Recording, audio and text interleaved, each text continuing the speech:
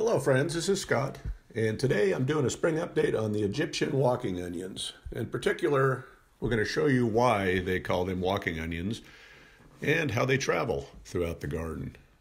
So here's a good look at what's the growth. I did not pick any onions last year, I just let them go, and we're going to take a look at how they reproduce.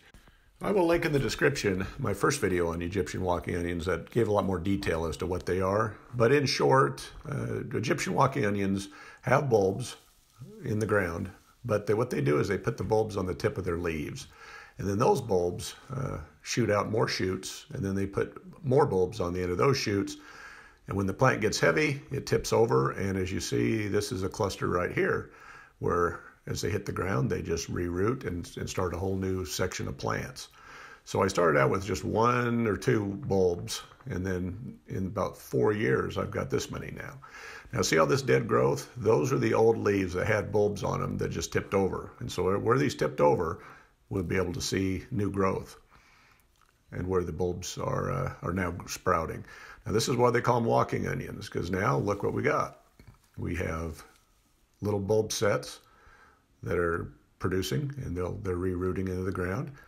And then as you look out further, there's another one. And there's one I need to pick and replant, it looks like. But as we look out further, oh, what is it that's growing into my rhubarb, it looks like. Oh, there's another one.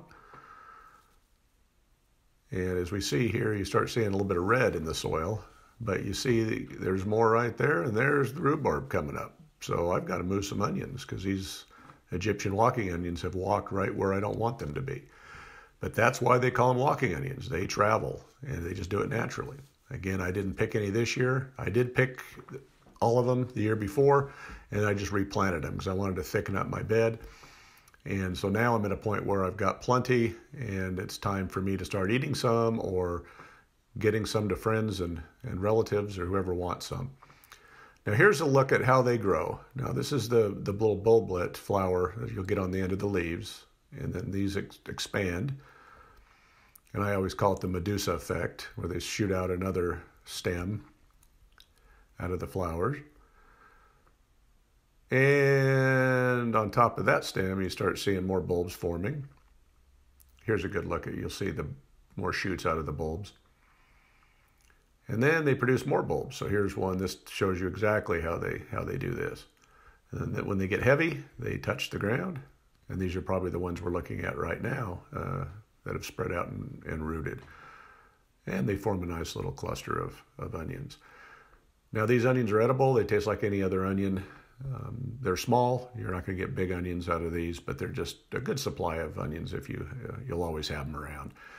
But here's some that landed up on the concrete, and I moved those into the soil. But here's what I picked the year before. That was my first year's harvest when I actually took some.